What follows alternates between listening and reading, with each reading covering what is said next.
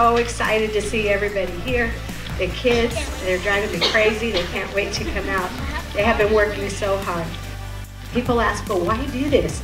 These kids have stepped it up. They've become independent, persistence, collaboration. These are all skills that they need now and they'll need in the future. Thank you for all of your support and all the parents. I mean, the community here is great. And the week that we've been here, we've seen teachers, parents coming together to support the kids in their creations.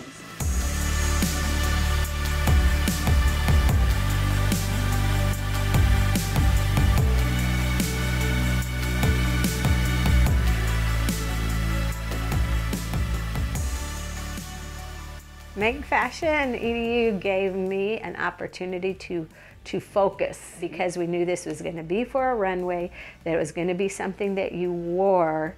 That helped just focus. And when I say Maker Fair, well, what is that? When I say, oh, it's a fashion show with tech, people get excited about it and they understand what it is. So, you know, a lot of the stuff that we have done, it's really culture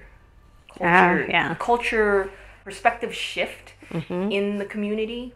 It helps when you have a boss or administrator that says, we're going to do this. So in a nice way, of course, but have that backing into it.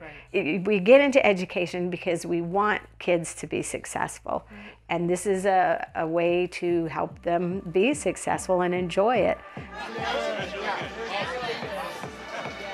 So I am here with the two gentlemen that helped me get this going. We have Cameron Taravati. He's the principal of Hollinger K-8 and the former principal, current assistant superintendent of Hollinger and now of Tucson Unified School District.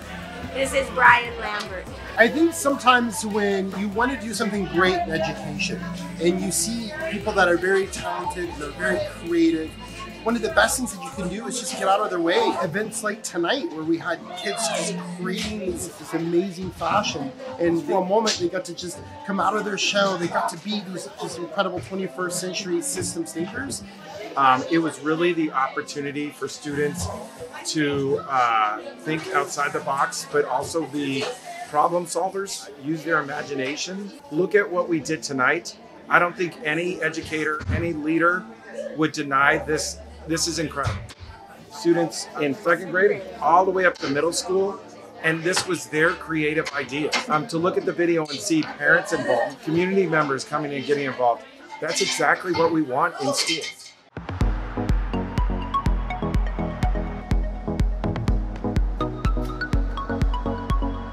So Carrie and I have come from Shenzhen, China to Tucson, Arizona, and Mike has come from San Jose, California as team head members to help Twila's MakeFashion Edu show.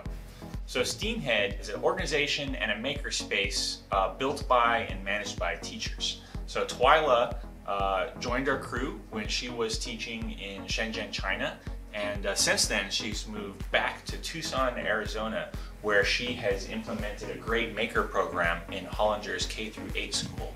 So we have come over here to join her in USA's first MakeFashion STEAM runway show, which she has been working with the students of this school for several months.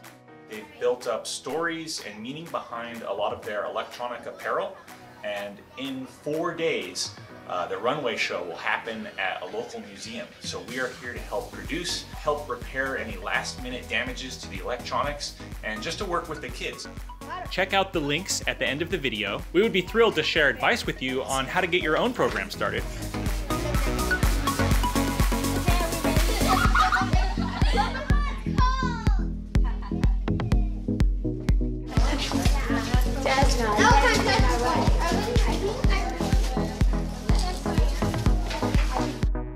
Diana, tell us about yours.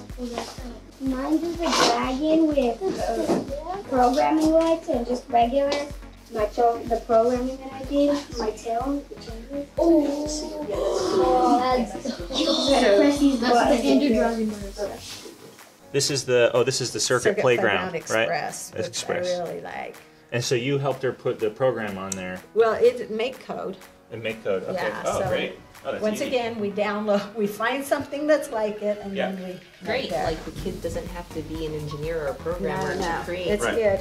And are you an Good. expert in make code and Yeah, LED no. lights? I'm Yeah. an expert in hot gluing fairy lights. Right. I think that's a lesson that like teachers that do this that want to do this kind of stuff with their Right. kids need to become more comfortable with. Is Right. that they don't need to be experts in these things. How do you guys make the mess? We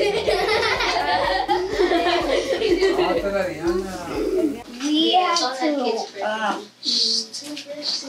print the paper to make this and glued it on the cardboard and then cut it out so it would be much easier to fold. They have ABCs on them, so like A's right there. We have to find B and connect them together like. Wow, where'd you download that from? Thingiverse? It's called Wintercraft, and they Wintercraft. have a lot of different paper craft things. The hardest part was to make my wings because there was a lot of messing up.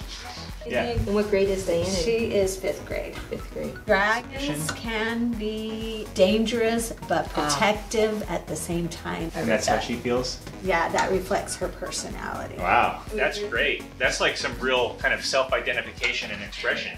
Dangerous and protective.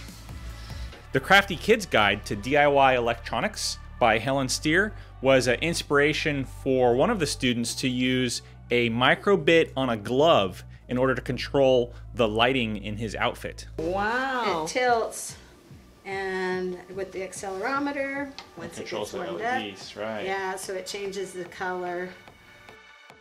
Make It Wear It by Sare Cohen and Hal Rodriguez.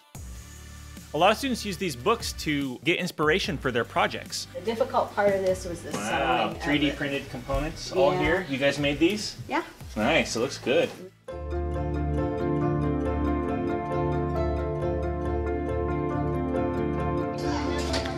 Oh, this one. I did see a picture of this one. Is my helmet. And so what character is this? Midna, the Twilight Princess. Ever since I was 3, I just loved her. Yeah. This is her helmet, and one Yeah. of her eyes is here, and then the other one is covered, Oh, okay. kind of like this. Wow, how did you get so much detail in here? Is this hot glue? Yeah. It feels like I'm a different person, an entirely different person.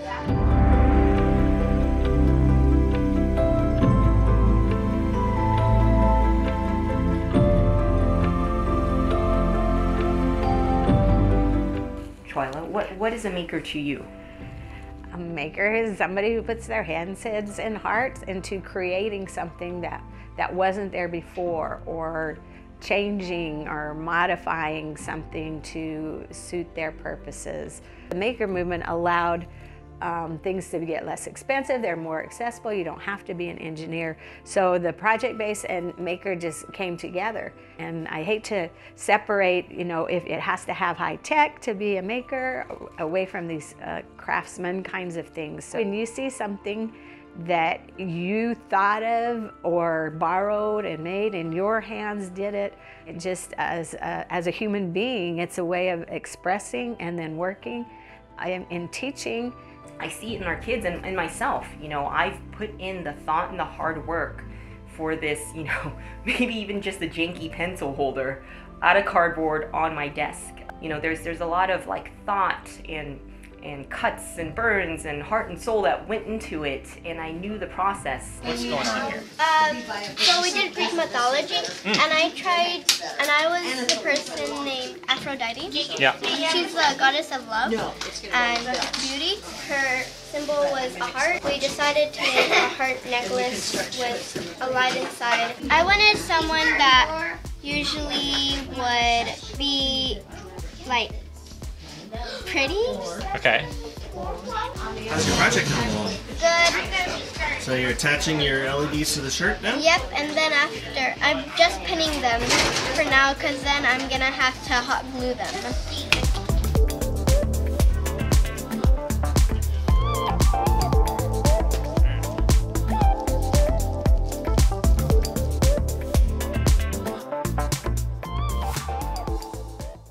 Kids have found that they can express themselves with more than just words and paper and pencil.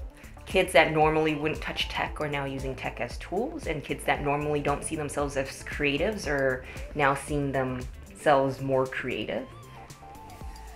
I have a lot of parents interacting with their child on a meaningful project. A lot of like teenage angst that are now like, you know, okay with mom, you know, helping out with stuff. And I think that MakeFashion brought together the craft, the sewing, the traditional with some of the technology. And along with the traditional, my kids, you know, oh, my Nana sews, or she showed me how to do this, or she's teaching me, or now I can touch her sewing machine.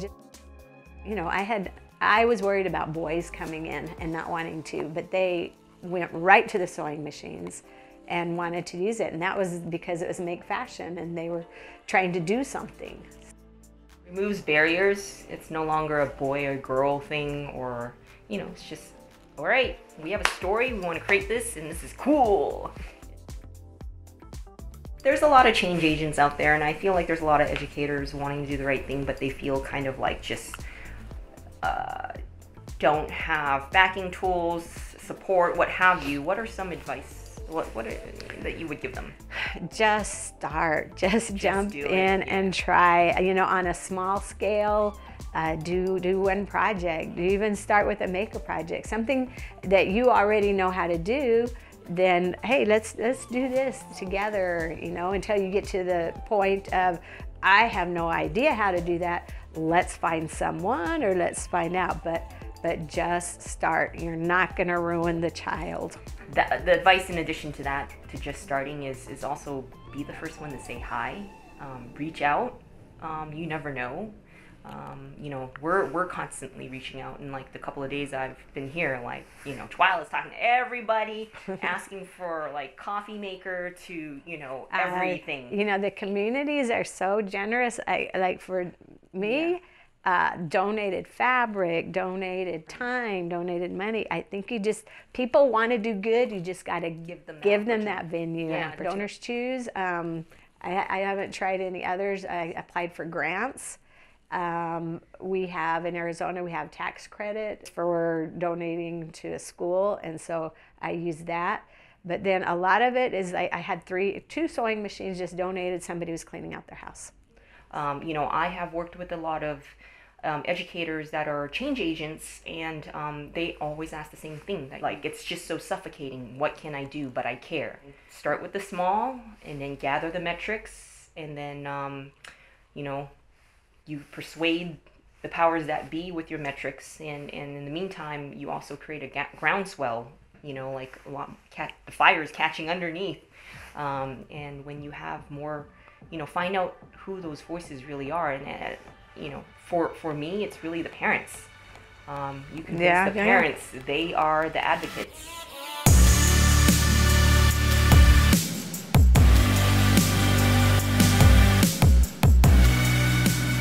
Get your fashion tech program started in your school district. Go to makefashion.org/edu. We have tons of resources to share with you. And if you want to make it a MakeFashion Edu event, we have options to come out to your school and your school district, to speak with you online. Let us know. Let's talk.